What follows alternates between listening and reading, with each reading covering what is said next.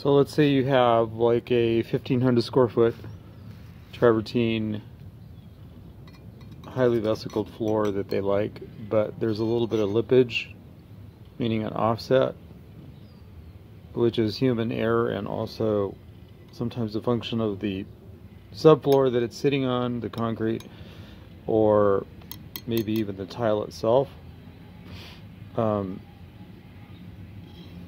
No tile is perfect. You're going to have some. But anyway, see you have one or two places in an entire 1,500 square foot floor. You don't want to hone down the entire floor just to reduce the lippage in one or two areas. That's cost prohibitive and the clients get angry and all that other stuff. So you've been there. Just get a set of these diamond grit needle files, okay? I'll just illustrate to you here. This one happens to be flat, but it has diamonds on all four sides. So let's just assume that there's two tiles together, and this is the line of lippage, and this is the high spot. So all you do is, if you're an artist or a craftsman, you could very easily come in there and file it down without digging too hard, taking too much off, where it ends up looking like a line. Okay, so you got the point. Anyway, it's come in all different types. You can get them on Amazon. Diamond grit needle file set, or Harbor Freight, whatever. Long story short, after you've done that and you feel like you've got most of the lippage down, at least enough that makes sense considering your budget and the whole floor overall, then you proceed with your travertine polishing cycles. I like to start at 800 grit. Pads, diamond pads, I like to use a burnisher. Some pads like to use a floor maintainer, which is 175 RPM versus the burnisher, which is, I don't know, 15,000 RPMs. But anyway, I'd start at 800 just to remove most of the scratches. This is a sample. As you could see, it's kind of dull. It was polished. But anyway, run the 800, see what that looks like in a test area. If that didn't get the scratches or whatever out, then do the 400. But remember, what you do to one area, you have to do to the whole floor. So I'd start at 800 generally. Maybe you even use a 7-inch pad, diamond pad, on a 7-inch polishing grinder in a corner, just to see how that happens, how that behaves.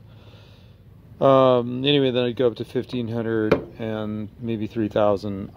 The higher you go up in the polishing world, the more maintenance and the easier the floor is to scratch.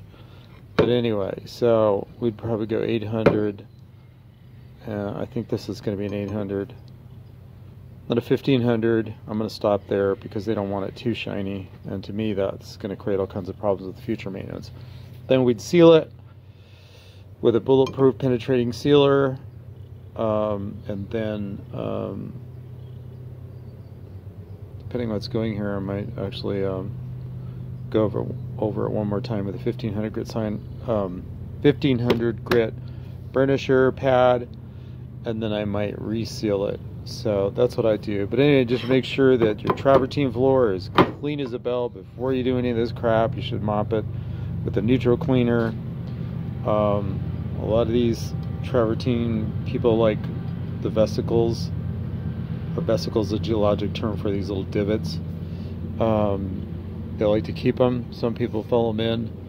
But if you wet grind, by the way, and wet burnish, these floor maintainer with a wet pad, these will all get filled up with crap and you're going to have a nightmare. So generally speaking, I try to get the pads that are mostly dry graining, and we just use light fogging sprayers to just get enough wetness on there to keep the thing fluent.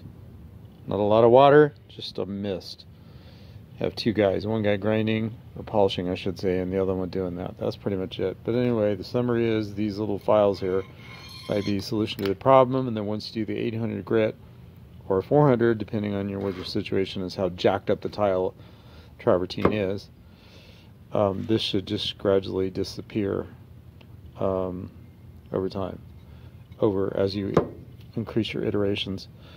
But in some cases, you may have to fill it in with the grout that the guy put in, the tiler put in. In this case, it was butt to butt, and the grout line was so small that if you ask me, in seismic country, like we live in Southern California, that's not a good idea. But anyway, whatever. Okay, that's it.